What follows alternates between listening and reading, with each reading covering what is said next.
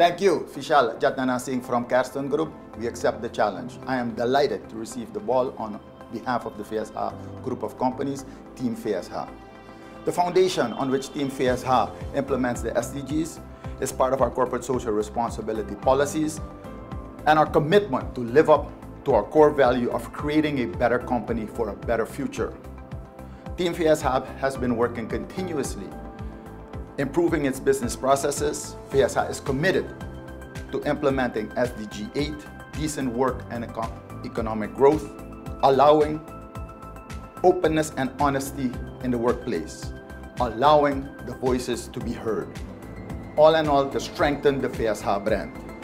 All actions to demand the most effective possible implementation of our corporate social responsibility policies, in which the code of conduct and the sustainable value propositions are the guiding principles. The continuous opting for energy efficiency when purchasing new or replacing company machinery and production equipment, Team FESHA strives to achieve SDG 13, climate action, whereby the reduction of CO2 emissions is achieved. SDG 14 and 15, life in water and on land. Team FESHA supports environmental organizations in Suriname for protecting the biodiversity in Suriname. We must protect the Suriname coastal habitat. We must protect the Suriname tropical rainforest.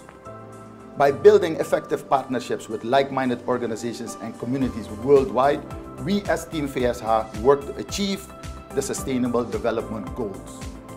Passing the ball to Stephen Mayong, CEO at SAB. Catch.